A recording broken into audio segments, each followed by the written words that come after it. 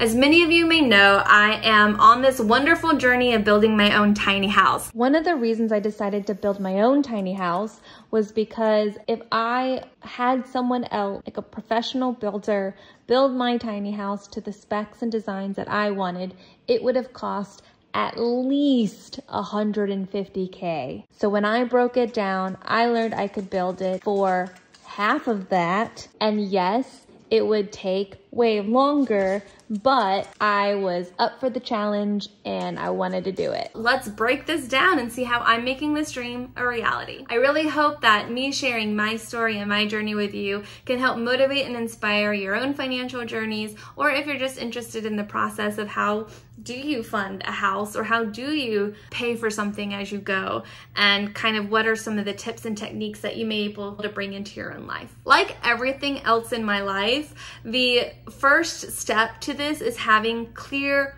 goals and intentions. Before I had actually decided to build my own tiny house, I had done a ton of research, which you can check out in another video of mine, about designing the home and what aspects of the home would need to be built, and that highly influences the cost of the build. After I dove into all the aspects that make up a house, really not just a tiny house, so including frame, the foundation, insulation, windows, sheathing, interior siding, exterior siding, did I say windows?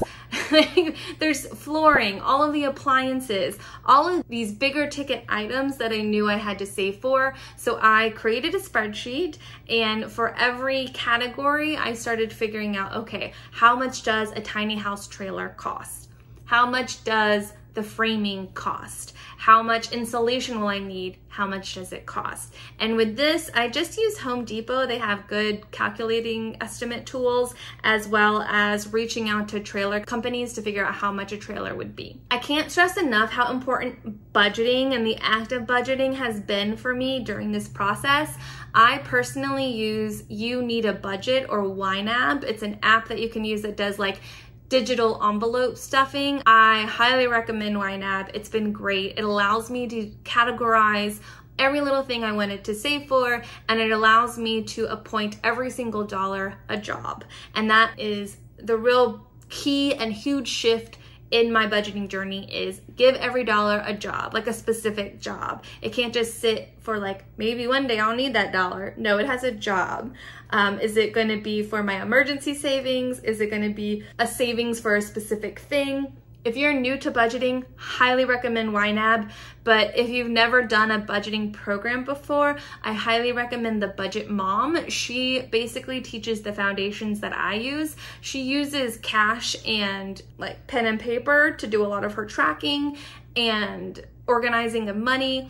I use the same principles she does. I just use YNAB as a digital way of stuffing envelopes. So what I first did was I set up all of these categories as savings goals in YNAB, and I got to see a picture of, okay, for each of these different milestones, this is how much money I'm gonna need before I can start.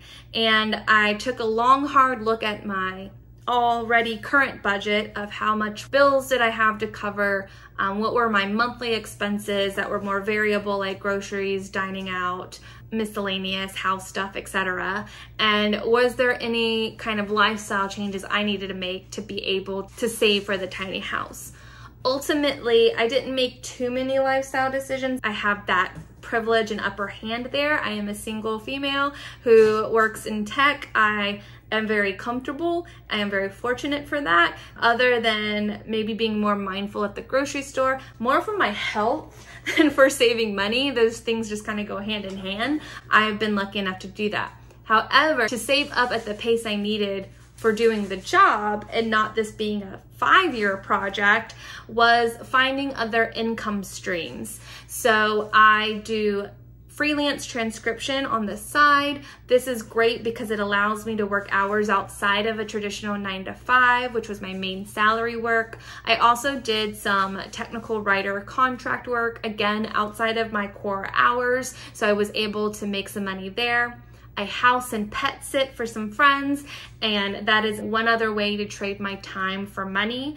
I've also been selling some of my stuff on Facebook Marketplace, garage sales, and eBay because I'm gonna have to downsize anyway, and I also am kind of starting that journey early as well, so it's not a huge lifestyle shock when I move from 1,600 square feet to 320 square feet.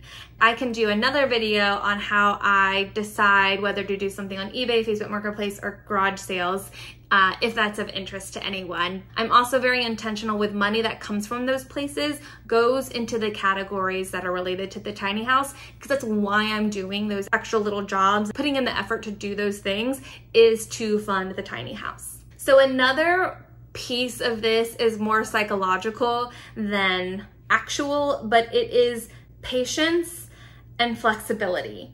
Faster. Patience is a virtue. One thing that's really hard to kind of hit is that immediate dopamine hit of getting something new and shiny immediately, or patiently waiting until you can responsibly afford it, and then buying it, and then utilizing it. It is hard. There is no denying it. The beauty of not going into debt and doing the build on my own is that me building my tiny house is taking a lot longer than professional construction folks to do it. So the time it takes to save up the money is natural with the build pace that I'm going at. And so having that patience that this is not gonna be tomorrow's house that I'm gonna be living in, it's next year's house that I'm gonna be living in, has been ingrained in my brain. And I'm very grateful for the help I'm getting along with this build and all of the things that I'm learning as I do this. I'm also saving money by doing a ton of research. I'm watching YouTube videos that me 3 years ago would never think I would ever watch. It's a lot of, construction workers replacing windows, a lot of this old house videos, a lot of like how to caulk your metal siding, how to install a metal roof, how to frame a house. I have a Habitat for Humanity book about how to build a house, and it has been a fulfilling journey so far, even though I'm not even done or halfway done with my tiny house build, because I am constantly learning something new. Building the tiny house has been a huge hobby that I wasn't really expecting to be this kind of hobby, and really understanding how systems in your house works and how things are put together. I am a hands-on person, so this has been something that has been really fulfilling to that learning side of me.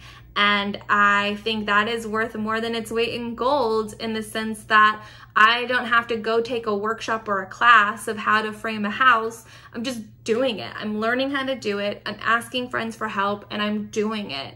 And it is, I feel like a different human now. It's mind-blowing. So that has been a really great trade-off, I think. So a couple things I've also been doing to help with the expenses of the tiny home is, one, I got a Home Depot credit card. I don't really want to push people getting store credit cards, because I think that's a slippery slope, especially if you're really bad with credit cards. But the Home Depot credit card specifically gives me some perks in multi-month financing. And more importantly, they keep sending me 10% coupons, which for something small, it's $20, it's just like $2. But for something large, that's $1,000, it's $100. And so over time, and because I've been going so much, these little perks have been super helpful. I've also signed up for a Home Depot Pro X account, and this was really helpful when I was ordering my windows. I was able to get a better discount than if I was just a normal consumer. And then also the perks for that is, even though I'm not a professional construction person, I'm not buying in bulk as much as professional companies are, who will really be maximizing the benefits of the Pro account. I'm still getting small incentives to do so, and that has saved up money over the year to really put towards the tiny house in ways that I wouldn't have had otherwise. Building a tiny house while staying debt-free is not always easy. but it has been incredibly rewarding, and I have enjoyed this process so much, and it is stretching some ideas of mine about, you know, who I am as a person, who has no build experience. Why would I have the audacity to build my own home and put money in it this way? And I'm just learning so much about myself and about what I find important.